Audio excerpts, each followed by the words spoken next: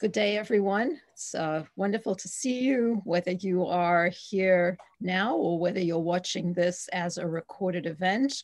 We're thrilled to see you. This last weekend was commencement, and Northeastern hosted 4 commencement ceremonies in person at Fenway Park. They were fantastic, truly. And they were just yet another example of the can-do attitude of our wonderful university. Our graduates were there in person, so excited, each of them with a guest. We had wonderful speakers, we had live music, and it truly was a celebration of the power of Northeastern and the power of our education and of our wonderful graduates. It reminds me so much of the power of what we have in the College of Science. In our College of Science, we promote the power of science that has carried us through this pandemic and has allowed us to triumph over a very difficult, very dangerous virus.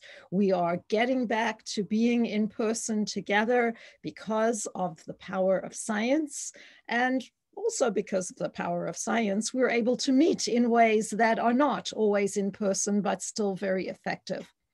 I am so glad to welcome you today to a talk by one of our, let us say, mid-level professors in the College of Science.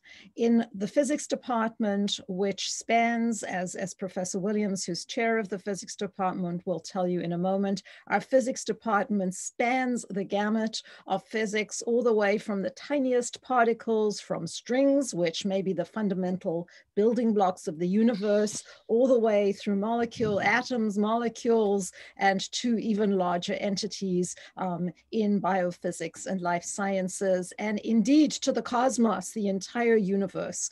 The physics department is a fantastic set of disciplines, of exciting fields, and of exciting questions that are being posed and answered by a truly eminent and wonderful group of investigators. Professor Meni Wanunu is one of these investigators, and I am so honored that he has agreed to speak with us today about his scholarship and about his research. And here at this moment, let me turn over to Mark Williams to introduce Professor Wanunu. Mark, before I do that, just for 1 second, let me say to you all, we are so glad to have you with us, to have our parents, our friends, our alumni, anyone who is interested joining us for these wonderful events. We are so grateful to you for your support of the College of Science and of the physics department. And I want to extend my sincere gratitude to those of you who are our supporters and who will be our supporters for years to come. You are part of the Northeastern family, and we are thrilled that you are.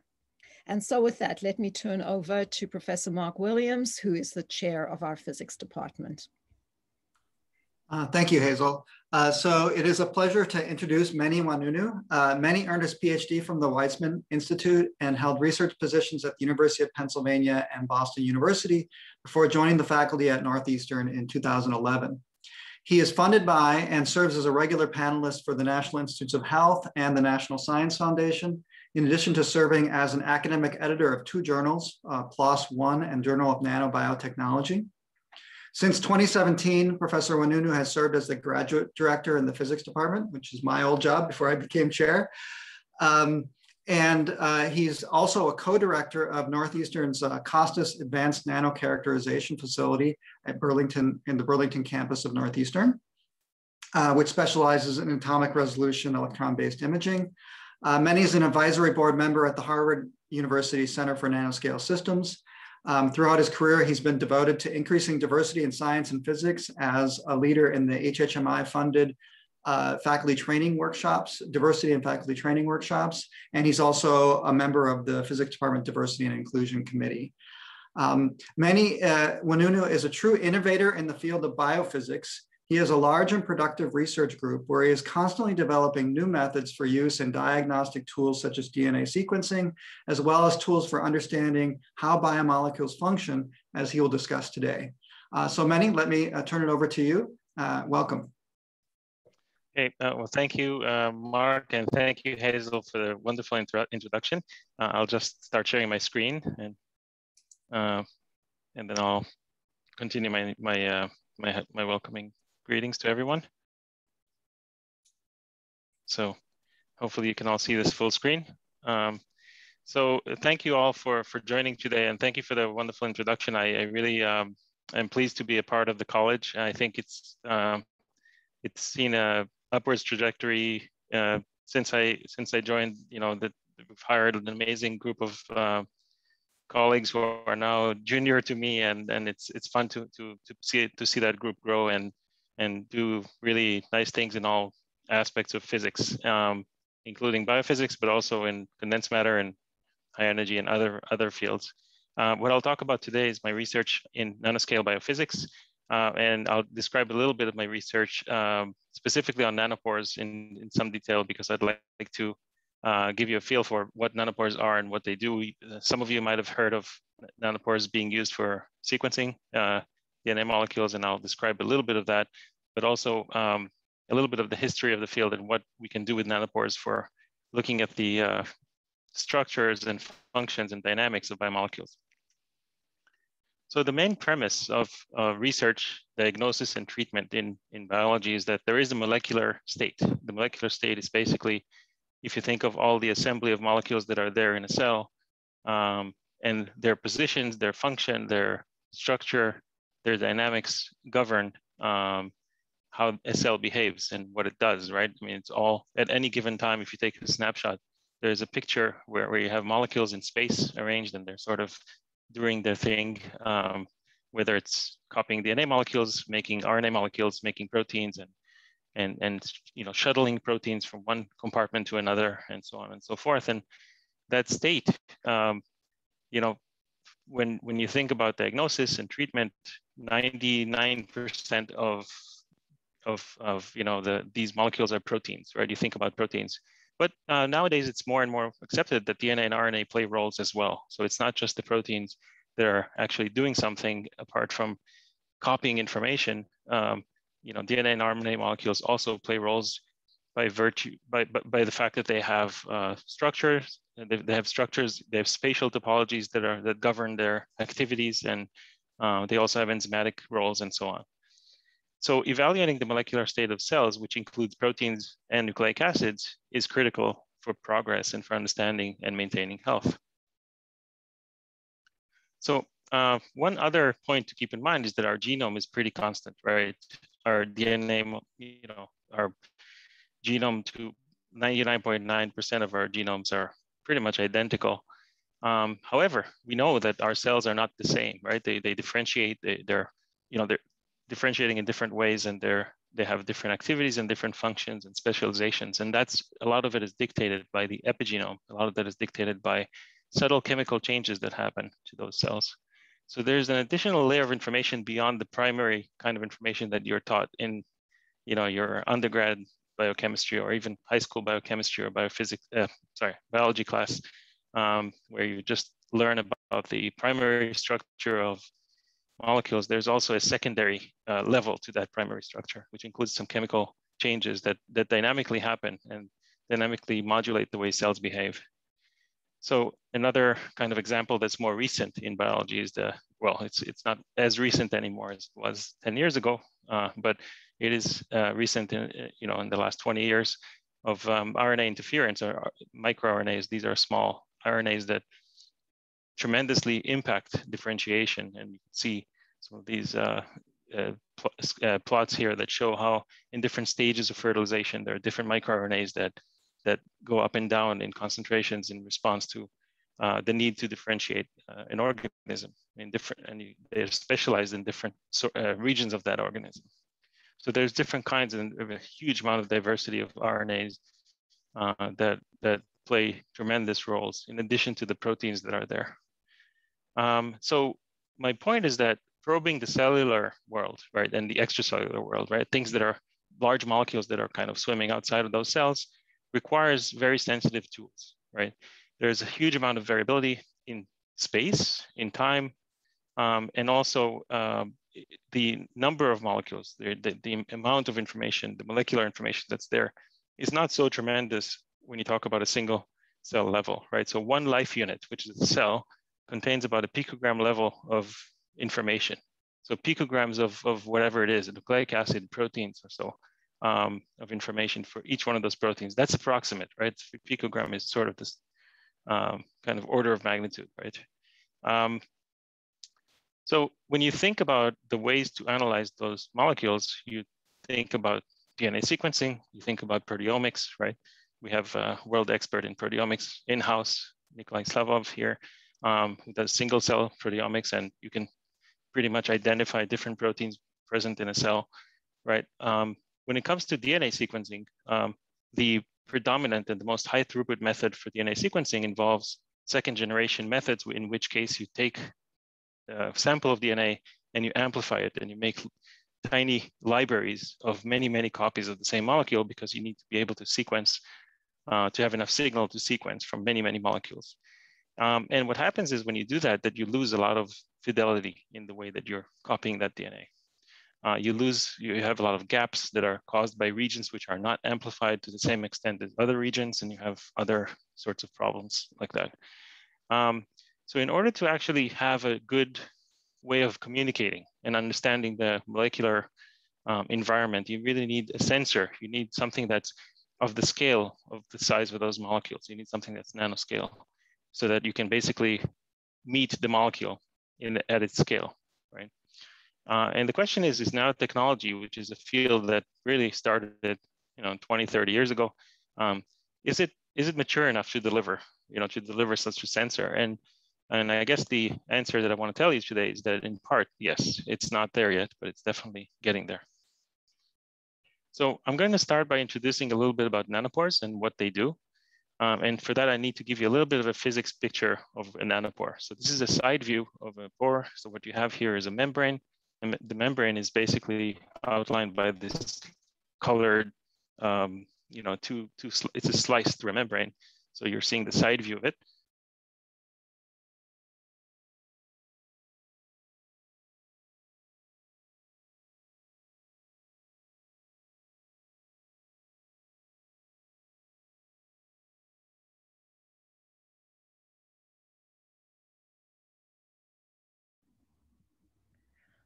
Meni, I can't hear you. I'm not sure if you're muted.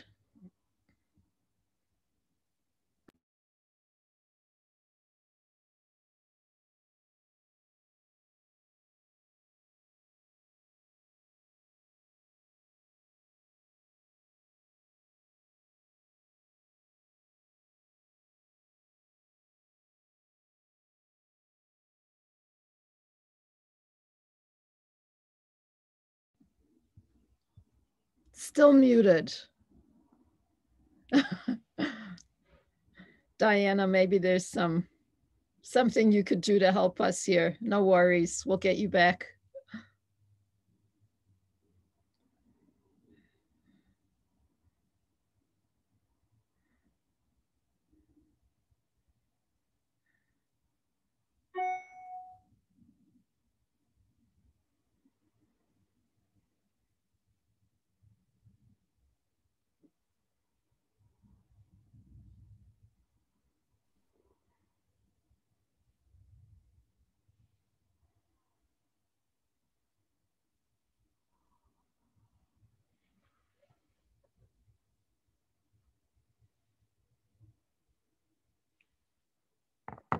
Okay, I'm so sorry.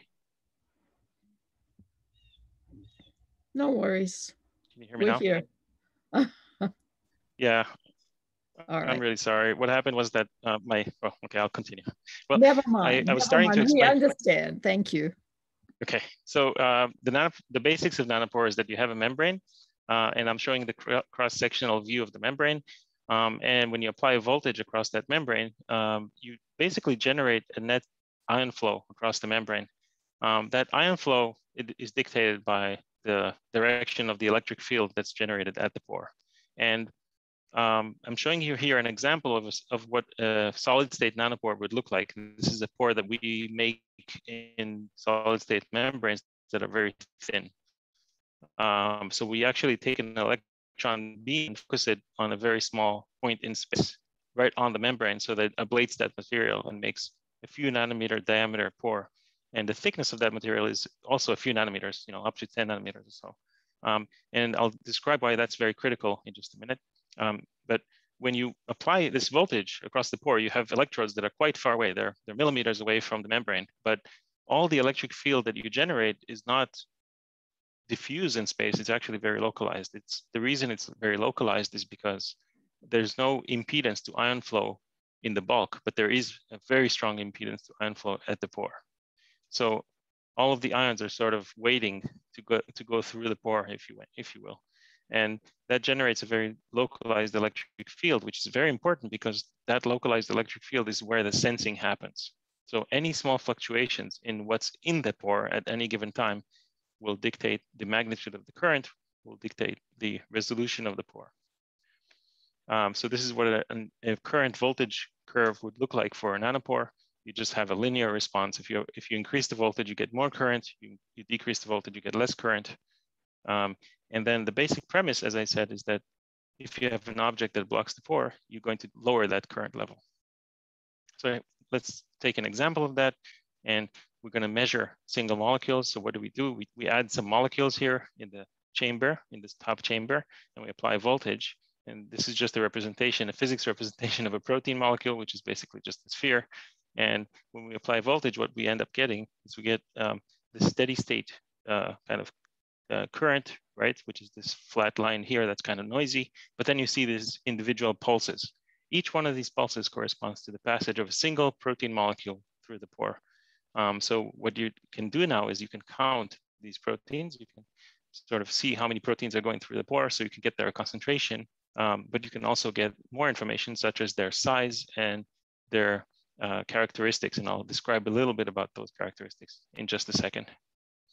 So when you magnify these pulses and you kind of look deep into what kind of current signals they provide, you see that they actually provide you with a decrease in the current level and then a rise back to the normal current level. So these peaks are very fast. They're a microsecond. So we need very sophisticated electronics to detect those peaks with high fidelity.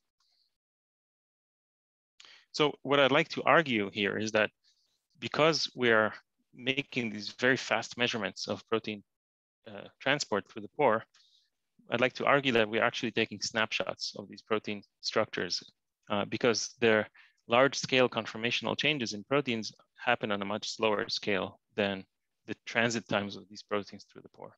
So I show here a little camera because we're actually taking, in a way, snapshots of the protein state for each molecule that goes through the pore. And then we take statistics and we can infer from that the population of the proteins. So here you see, for example, these are the mean amplitudes. So what you're looking at is basically a statistical analysis of many, many pulses for 3 different proteins. One of them is GFP, green fluorescent protein, which is green. And then you have proteinase K and Phe29 polymerase. So these are 3 different proteins. They have different molecular weights.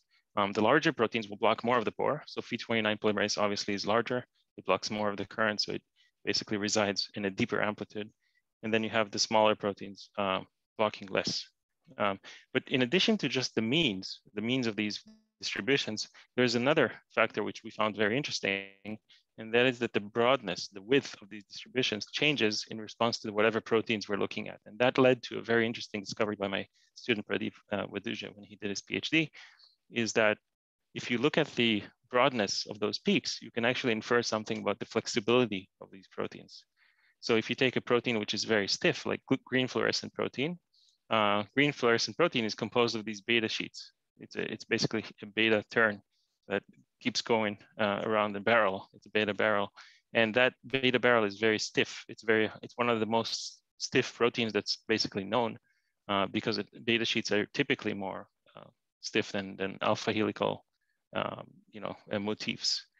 If you compare that with a very flexible protein like comodulin, for example, which is something that undergoes large conformational changes and has a lot of alpha helical character, you see a very big, very noticeable width changes in the distribution. So what I'm plotting here is the root mean square fluctuation from simulations. So these are molecular dynamics simulations conducted by Paul Whitford in our department And you can see that it correlates very well with these distribution widths that we get from the experiments. So in a way, we have access to protein flexibility here in these measurements, which was the kind of the new thing that was discovered. This is another way of looking at this. You can sort of see the alpha helical to beta sheet ratio and how that correlates with the stiffness of these proteins. And that correlates very well with other measurements made by others for young modulus measurements made from AFM, atomic force microscopy, and neutron scattering measurements. So one of the challenges, as I mentioned to you, is that these pulses are very fast, and you need very sophisticated tools to measure these very fast pulses. One way to slow things down, and that was very useful for us in order to detect very subtle protein changes, is by using a combination of two different forces to push molecules through the pore. So for example, what we can do is we can apply pressure.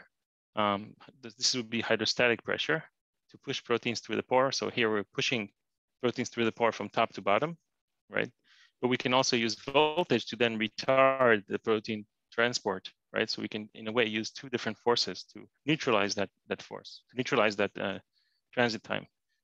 So what I'm showing you here is basically this contraption that was, pressure and voltage used at the same time to look at a very nice conformational change that's induced by a binding of adenylate kinase to a substrate, which is actually a lock substrate. So this is AP5A, which is it's a 5 phosphate groups that bridge together two adenosines. And adenylate kinase actually has two binding sites for ADP. This molecule is basically two ADPs linked together with a phosphate group.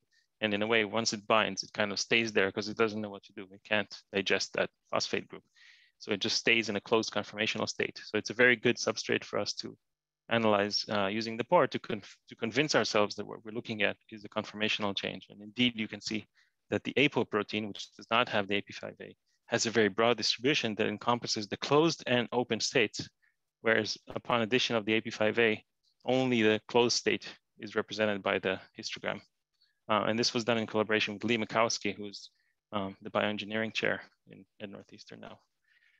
So we've also looked at mutants of proteins, and this was the most fascinating thing that I ever seen, because I never realized how a single mutation in a protein can affect its dynamics. And this is something that was very surprising to me. These are studies, what you see here in the middle histogram is studies from fluorescence microscopy based on the fact that hydrophobic patches in a protein will yield higher fluorescence when bis ANS is added to the protein sample. So this is an alternative way of measuring protein flexibilities by adding bis ANS and measuring fluorescence in a way. So these are a series of 9 different mutants of the dihydrofolate reductase, which is an enzyme, a prominent enzyme in different species. And these are single mutants. Some of them are double mutants, but most of them are single mutants. And you can see here they vary quite dramatically in their flexibility. And what we've done is basically taken these bis ANS measurements and correlate them with nanopore measurements. And you can see this very nice correlation between the two. These are the blue and the red lines represent the correlation. Okay, so now we are going to switch gears a little bit. And what I'd like to describe to you is how we make small and thin solid state pores. So what I mentioned to you before is that the resolution of a pore really is determined by how the current is blocked when a molecule gets in there. But what I didn't mention to you is that the resolution is actually an inverse function of the thickness of the pore. So if you reduce the thickness of the pore, you're actually sensing a smaller region in space of that molecule. So you can have a higher resolution, which is very important for sequencing. So how do we make these very small and thin pores? That's a very big challenge because electron beams are very aggressive and they kind of ablate material very quickly. And it's very hard to make very thin pores that have very small holes. So this is based on some sort of a discovery that was done by one of my postdocs, Hirohito Yamazaki, who is now in the University of Tokyo. And what you see here is basically a silicon nitride membrane where we've taken a visible laser. This is a green laser, and just focus it down to diffraction limits. So it's basically just half a micron dot, right? All that laser power hits the silicon nitride in just a half a micron spot. And what we've noticed is that when you focus the laser wherever there's a pore, there's a very drastic and very quick rise in the current of the pore. And we were wondering why this happens. And this was observed earlier in 2013 by another group. And the explanation that was given is basically that this is an increase in the surface charge of the pore. And we wanted to investigate this further to see what was exactly going on. So we wanted to basically outline what's happening when the current increases so drastically. How does that happen? And how does that affect molecular transport? So the first thing we did is we tried to investigate what are the changes in the surface charge that happen when when the laser is hitting the pore. So in order to get the surface charge change, I just wanted to describe that a little bit. What we've done is basically construct a pressure cell so we can apply pressure to the pore and push fluid through the pore. And the idea is that when you push fluid through the pore, if it has a surface charge, it's going to have counterions that are going to be also flowing through the pore. That's called a streaming current. And by looking at the potential required to neutralize that streaming current, you can actually get the surface charge of the pore. If the pore is not charged, there's not going to be any net current flow. It's just going to be cations and anions flowing through the pore. But if there is a charge, there's going to be only counterions flowing through the pore, in excess of counterions flowing through the pore. So the streaming potential, which is basically the potential that's required to neutralize that streaming current, can be measured directly by this tool. And this is what a curve would look like. You would increase the pressure over time, and you would see what happens. So you would see what happens to the streaming potential, which is measured by our amplifier, right? So this is just an example. And what we noticed, this is just a sanity check, right? We changed the pH of the pore, and we can see that the surface charge reverses, right? Whereas the potential increases for high pH, for low pH, the potential decreases, which tells us that we've reversed the surface charge of the pore. And when we measure that in the absence and presence of lasers, we realized that the surface charge does not really change that much. So it really changes by only 10 or 20%, which is not enough to explain any current change that we observed before. So in order to explain that, we looked into the optical effect that the laser might have on the nitride, on the silicon nitride. So we measured the absorption spectrum of silicon nitride. Silicon nitride is just a material that's deposited by combining silane and ammonia at high temperatures, and it basically decomposes into something that contains silicon, nitrogen, and some oxygen, which is inevitable. We live in a world of oxygen, so there's always some oxygen there. There is an absorption band that you see here in blue that absorbs right at the very center of where we're illuminating our laser. So our laser is 532 nanometers, green laser. So it's right at the very center almost of the absorption band. So when we turn on the laser, we're actually causing electrons, right, to absorb light. And when they absorb light, they get to an excited state. And then that excited state releases some either light, right, which is what you see here. This is for the photoluminescence spectrum, or it releases heat, right? If there's non-radiative emission, it just releases heat back. So it basically cycles. You're using these electrons to cycle heat in and out of the system, well, out of the system by cycling the electrons. Now, when there is also a photoluminescence effect, you see the emission of light here, right? Which is this red curve. So when you look at the efficiency of that, how efficient is that? So if I put one photon in, do I get one photon out? And the answer is no. For every one photon in, you only get 0.07 photons out. So it's only 7% efficient, that quantum yield. So the rest of that light that that is absorbed by the system just gets out as heat, right? So when you quantify how much that heats up the system, it turns out that it explains precisely the increase in the magnitude of the current that we observe. So it actually was sort of a mystery solved situation. And now you can get the temperature profiles near the pore, and you can actually affect temperatures very quickly by just shining light at the pore. So you can actually use that as a temperature knob and you can just heat up the pore instantly and do experiments where you're melting molecules. You're doing everything that you want to do thermally to a molecule within nanoseconds or microseconds at the pore, which is great. And it's very localized, so it doesn't affect the other molecules that you're about to interrogate later. And just to illustrate this, I wanted to show you that, for example, if you take methanol or any solvent and you heat that methanol locally, you heat that solvent locally, you're going to get a nucleation of a bubble, but the nucleation temperature is much higher than the bulk boiling temperature of the solvent. So it's much higher because small bubbles, require a lot of pressure to be kind of inflated. So the boiling point is the point at which the atmospheric pressure is equal to the vapor pressure of the solvent. But the nucleation point of a bubble is actually at a higher temperature. And this was confirmed by these microheaters that were made here in Platinum. That is a separate paper. But what I wanted to show you is that this is just a confirmation of the effect of the heat that we're claiming accounts for this. So if you take a solution of methanol, the question is, does it absorb light, right?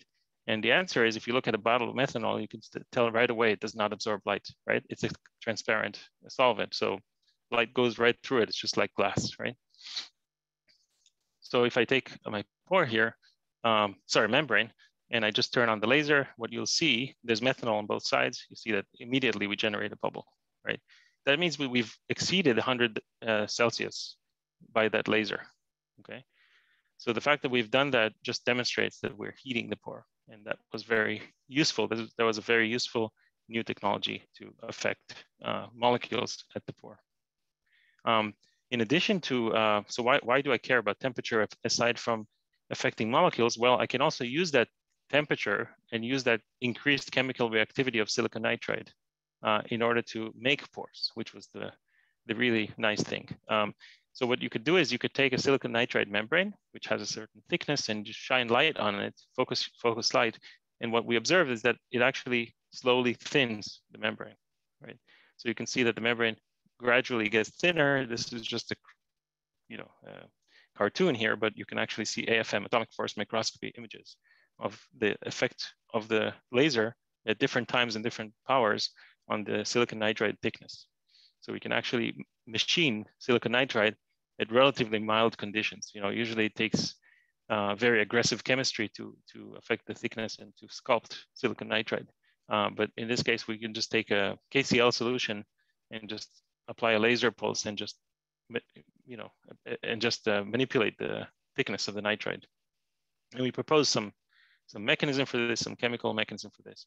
But the nice thing is that now we can actually have very locally thin regions, which are extremely thin, and then we can apply a voltage, relatively high voltage, a volt or so across the pore at the same time. And when we do that, we can actually make a pore. We can actually puncture a pore. And this is based on pioneering work by one of my colleagues, Vincent Tavard-Cosa, who's at University of Ottawa. He developed the electric breakdown method, and we're basically combining this for the thermal dissolution method with that, and we can get very, very thin, very, very small pores. So this is just a picture of the schematic of the setup, and this is what happens when you were to do an experiment like this. You would be measuring no current. There's thinning. There's thinning going on the whole time. And then as soon as a pore is formed, you see the increase in the current, right? Because now you've allowed ions to go through the pore. So then we turn off the laser and we turn off the voltage or turn down the voltage. And then we have a working pore that we can use. And we can make such small and such thin pores that we can measure single molecules of tRNA, transfer RNA molecules, and DNA molecules, and protein molecules. So the amazing thing about this technology is that we can make very thin pores. So the effective thickness is plotted on the y-axis, and it's basically, down to a nanometer or so, even less sometimes. And then the diameters are listed in each pore that we've made for this publication that we did here. So you can make very, very small, like less than 2 nanometer pores with less than 2 nanometers thickness, which is getting to the point where this might be useful for DNA sequencing. So just to mention that in applying these very small and very thin pores, what we have in mind is basically, and we've been putting in proposals to NASA to deploy such an instrument that makes its own pores, basically autonomously using a light source and using the membranes in space. So there's a search for life and other planets, right? And in that search for life, you need detectors that are able to identify biopolymers in places where it's very difficult to do so, especially since you don't know what kind of biopolymers might be there, right? Because life is very arbitrary in a way, right? On Earth, we know exactly the structure of DNA molecules, but we also know that that structure has evolved over millions of years from, from the DNA and from the lipids and from the composition of proteins. So the question is, what kind of life might be there? Well, no one knows what might be there on other planets, and no one knows what the composition of the backbone of DNA is, right, in other planets, or any information carrying molecule. So a general tool would be useful to study this, perhaps, would be nanopores. Nanopores could identify, based on the pulses and based on interpretation of these pulses, one can deduce whether it's a charged polymer, whether it's linear, and what's the sort of length of the polymer and the composition of the polymer in terms of maybe not the sequence, because we don't know what the building blocks are, but at least we'll be able to identify if it's a polymer or something else like a particle, right? So we hopefully we'll be able to get that NASA funding to do that. Another point is that nanopores can be used to unfold proteins, and this is becoming a very big deal nowadays, where people are trying to just getting beyond DNA sequencing, getting beyond RNA sequencing, both of which are available today. People are trying to unfold proteins and be able to look at their primary structure just by reading them. And so this is one example where one of these pores that Hero made was used to unfold the protein and get some temporal information that might be related to the primary structure of the protein.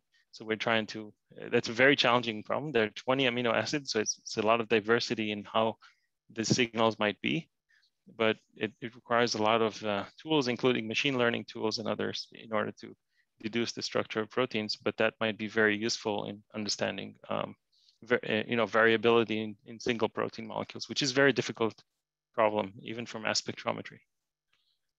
Finally, just on the protein end, I just wanted to highlight a paper by one of my postdocs, Prabhat Tripathi, who just published his work on cytochrome C.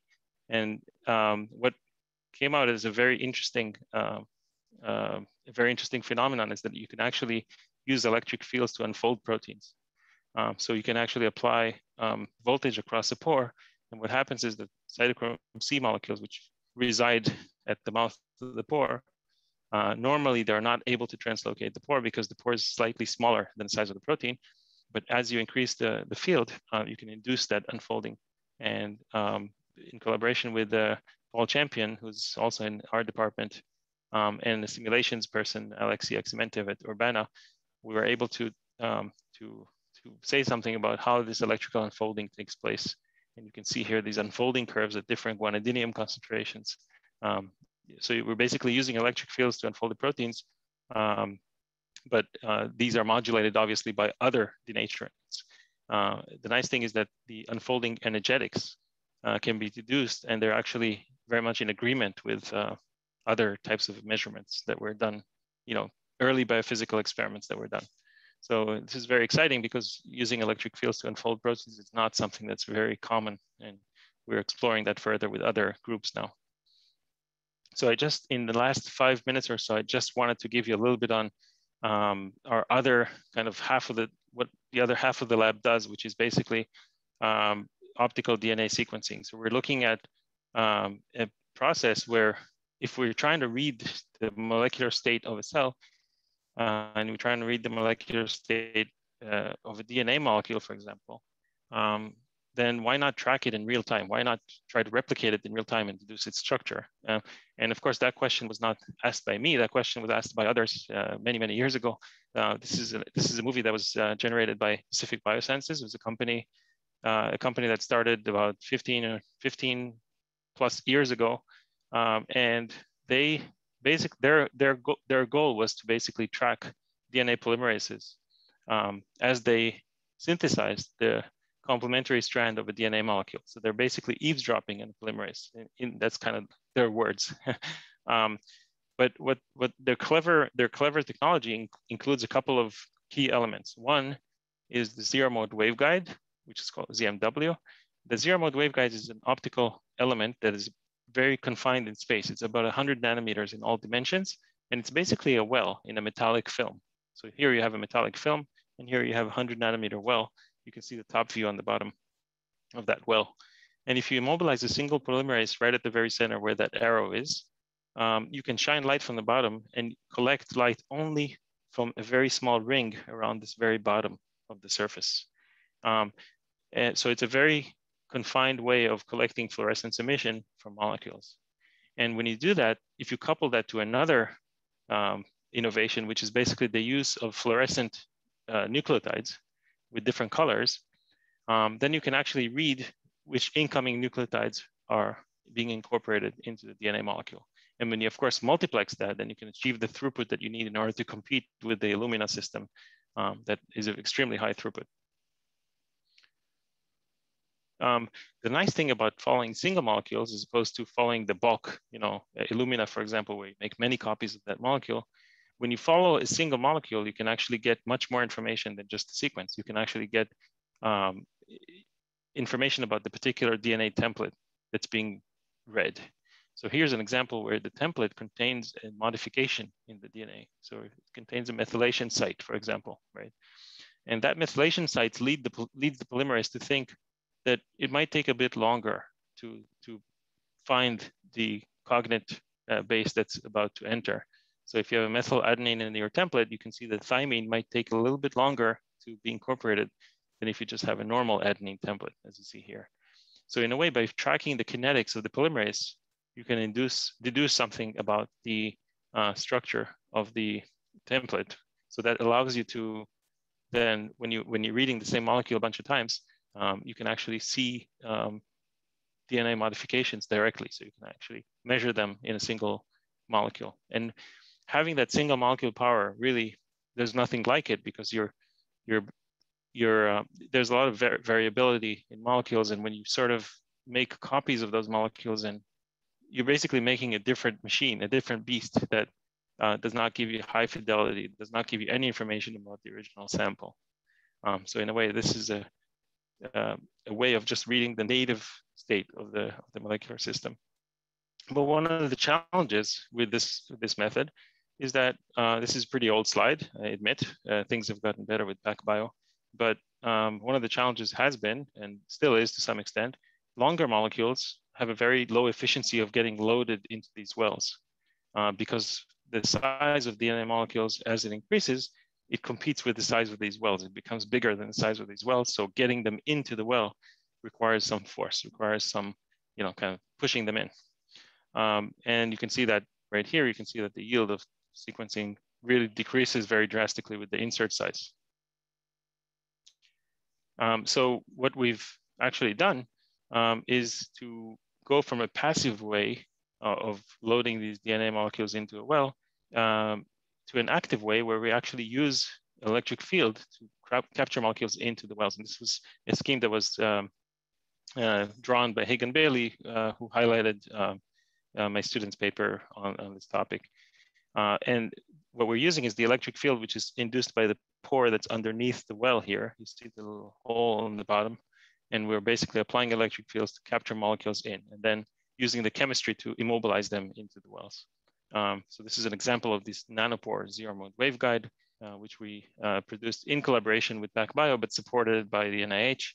And when we integrate that with a microscope that's able to look at spectroscopy of molecules, so you can identify these 4 different colors from each well at any given time, then you can actually sequence DNA. And I'll show you a movie. Maybe I can skip this one just to show you that shows you that you have a high capture yield. But here's a movie where it shows you the sequencing.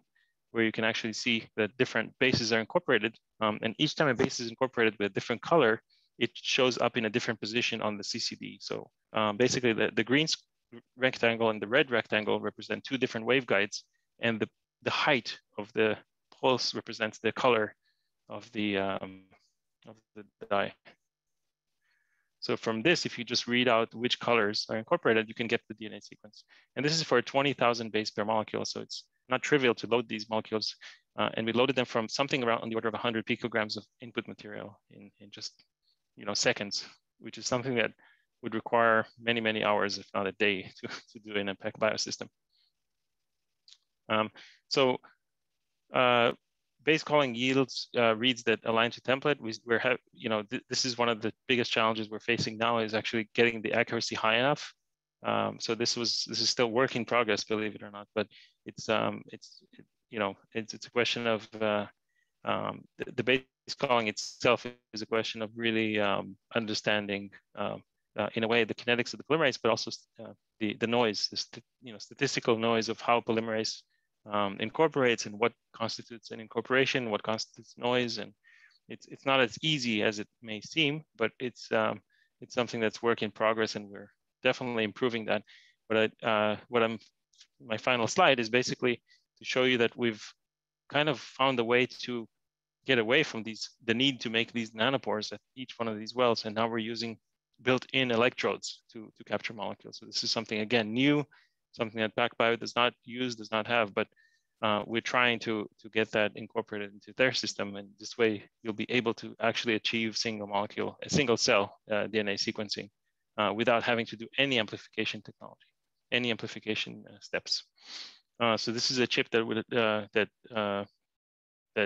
you have these wells, you have these zero mode waveguides, and you have a platinum electrode, which is contacted by this gold pin in the back here, so that every waveguide can basically be applied a voltage with respect to the solution where you have your DNA molecules. So you can actually load DNA molecules using this voltage. This is a picture of the waveguides, and using this system, we can capture very efficiently. The innovation here about this waveguide is that you have the aluminum film here, and then you have the electric film here, this insulating film that's down here, that's shown by this intermediate layer. And then the bottom, the black layer, is actually a platinum layer. This is the electrode layer that actually captures molecules. And then we can load DNA molecules very efficiently. This is just how, over time, you can see how DNA molecules are incorporated. This is just yo-yo labeled DNA. So it's just a fluorescent labeled DNA. So you can see the loading. You can see over time how this thing gets loaded.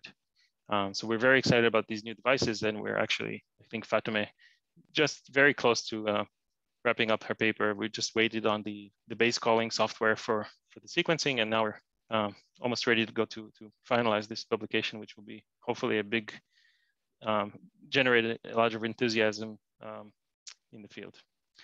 So there are other projects going on that I obviously did not get to talk about, some of them including the MinION DNA sequencing, which we're working with Sarah Hanifard's lab on, microbial isolation using Gullivers, which we're working with Slava Epstein's group on, desalination. So we're also, because we're working with pores, we have access to single pores, but also an array of pores that we're making, and we're trying to do water desalination using that. DNA reporters for portable biomarker detection. So we're developing ways of chopping up DNA into pieces which are specific depending on the biomarker that's attached to them. NucSeq is basically nucleosome sequencing. So we're trying to identify nucleosome histone modifications in nucleosome and correlate that with sequence of DNA. So where sequence is bound in nucleosomes that are extracted directly from cells, and what the histone modifications are. And then 2D material pores for high resolution sequencing. And the latest thing, which is basically the highest carrot on the stick, is single molecule protein sequencing. So at that point, I'd like to just thank my group who did all the work here. Some of this work has been done by former members of my group, but my current group now is Dr. Prabhat, and then all the grad students. There are actually a good mix between physics and bioengineering. And I'm very happy to have them in my group. And of course, funding and my collaborators. So thank you all. That is great, Meni. Thank you so much for your presentation. We really appreciate that. There are a number of questions here. Do you want to keep your screen sharing, or do you want to give us back you? Yeah, let me give you myself back. Fabulous. And now I can see the chat too. Good. So All right. I will. So let's see what's here. I think maybe we should start with something that's, really the basics. When you talk about nanotechnology, what does that mean, do you think? Is it one meaning, or are there a whole bunch of, things that are put into this basket called nanotechnology? Yeah, so it's funny you should ask that. That's a great question, because when I started my PhD at the Weizmann Institute, the journal Nanoletters came out for the first time. I think it must have been 2001 or so, if I'm not mistaken. But we always thought it was, what is nano? Like we were working in nanotechnology, but we couldn't even define what is nano. But basically, nanotechnology is the way that I've traditionally learned to think about nanotechnology is that as you reduce the dimensions of an object to the nanoscale, and at that time I was working with nanoparticles, so it made sense. For example, if you take a gold nugget, a big gold nugget, right, it has the color of gold, it reflects light like gold does, right? But if you chop it up into little pieces and those pieces become smaller than, a few hundred nanometers, the shape and the way that the particle interacts with light is different. And it basically starts to absorb light and starts to have these oscillations of electrons and light, and it has different colors, and it has these beautiful new emergent phenomena that are happening. In the case of nanopores, actually, I have to say that nanopores are very classical, and they behave exactly the same way. They're scaleless in a way, because you can take a 2 nanometer pore and a 100 nanometer and a micron size pore, and they would behave the same way. And the reason for that is that ions that flow through the pore are still much smaller than the size of these pores. So in a way, there are many ions that flow through the pores, and it scales in a way that doesn't really depend on the size of the pore. But to answer your question about the nanotechnology, basically, the way I would define it now is that it's not necessarily emergent phenomena, but it's phenomena that are at the scale of nano like molecular size, like anything that's below 100 nanometers that pretty much meets the size of a large biomolecule. So I mean, it really depends, because if you're measuring, you could measure a single hydrogen bond using nanotechnology, but you can also measure large biomolecules, and you can. So it depends on the kind of nanostructure you're performing, but anything that's small is not. Hey, we got it. Yes. Something that's really small. So Yes. nanotechnology refers to really small stuff. Let's go to some of the other questions here, Meni. Sure. When I you can talked a read a lot few. about pores, and the question here is, what are these pores? Are these real pores that would be in cells normally that you're pushing your proteins through, or are they artificial in some way? Where do you get these pores from? How do you make them? Great question. So some of these pores are actually traditionally, before solid state nanopores, they have been generated by inserting membrane proteins, which are made from they're actually toxin pores. So alpha hemolysin is one of those toxins that's produced by Staph aureus, and it basically invades, for example, red blood cells, right, and just takes all the ions, out of there and kills the cell. And that was one of the first pores that was demonstrated as a sensor of nucleic acids. So traditionally, those have been membrane proteins embedded into synthetic artificial planar lipid bilayers, and people would make like electrophysiological measurements by applying voltage across the single channel. And then just in the early 2000s, there have been a couple of papers, one from the Harvard group and one from the Delft group in Netherlands, where they actually used synthetic membranes, silicon nitride and silicon oxide membranes, and they actually punctured these holes in using electron beams and using ion beams. And then since then, there have been many, many examples of manufacture of pores, ranging from, taking carbon nanotubes and kind of embedding them in epoxy, slicing them, and doing all sorts of, kind of like nano micro technologies to make these pores. But the kind of pores that we prefer to use are the ones that are solid state silicon nitride.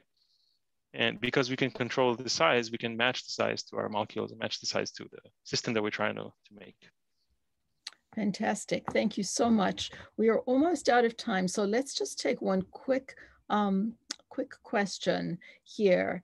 And here's a very interesting, you know, you talked about pushing proteins through it and monitoring the different sort of structures of proteins, but here's a completely different question. Does this have anything to do with digital information storage? It's actually, I'm so glad you brought that up because I actually, there is actually a disclaimer that I almost forgot to place because I just recently joined the advisory board of a company called Catalog DNA.